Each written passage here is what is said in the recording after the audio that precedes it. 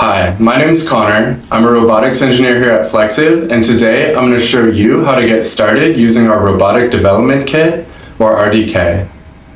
The RDK is a software development kit that's compatible with every Flexiv robot. In general, for each of our robots, we provide two main ways to program the robot.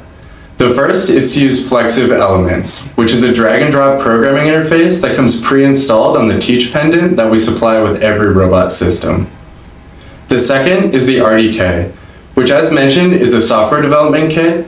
So for anyone out there who has some Python or C++ experience, this will provide a familiar and powerful interface that you can use to program our robots.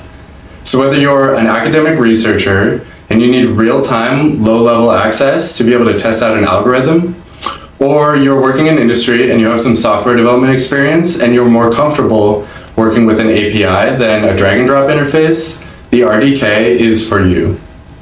So in this 4-part series, we'll start by going through the hardware setup together, then we'll set up the software environment, then we'll compile the RDK library itself, and lastly, we'll just do a quick test run to make sure that everything's working the way that we expect. In this first video, we'll be using a Rizon 4, which is a 7 degree of freedom adaptive robot with state-of-the-art built-in force control technology and a 4-kilogram payload. We've already gone through some of the basic setup and installation steps, so at this point, we'll just focus on the steps that are required specifically to get started using the RDK. The earlier steps are laid out in our quick start guide, and that includes pairing the Teach Pendant with the robot itself. So at this point, we can use the Teach Pendant to configure the robot to work with RDK. Using the Teach Pendant, we can go ahead and open up Flexiv Elements. And the first thing that we'll want to do is to enable the RDK server on the robot. To do this, we can click on the settings icon in the bottom right, and then select Remote Mode. And then we can switch the toggle in the top left to enable remote mode, and then from the drop-down in the top right, we can select RDK for the mode. Then we can hit Save, then OK again to confirm our changes, and hit the back button in the top left to return to the settings menu. At this point, these changes will take effect as soon as we reboot the robot. But this is also the right time to provide tool configuration information for any end-of-arm tooling that we may want to use with the robot. To do so, we can click the tool icon from the settings menu, then tool list on the left-hand side, and if we've already configured the tool, we can simply select it from the list. Or we can hit the plus sign in the top left to add new tool information. For this video, we won't be using any end-of-arm tooling, so I'll go ahead and discard these changes.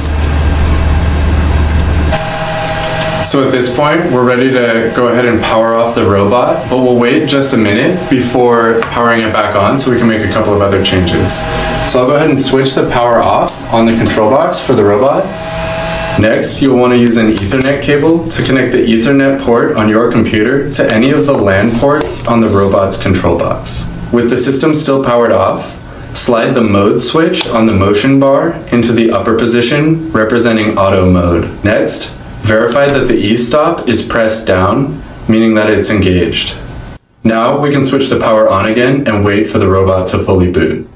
Now the connection between the robot and our computer should already be established. So I can verify this on my computer by opening up a new terminal window and pinging the robot at its default IP address 192.168.2.100.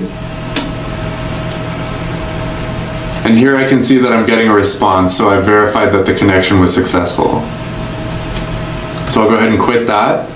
And then the last thing to do is to go into the network settings and identify the wired connection between our computer and the robot, and then check the IPv4 address, which has been automatically assigned by the robot. Note this down as we'll use it again in just a little bit.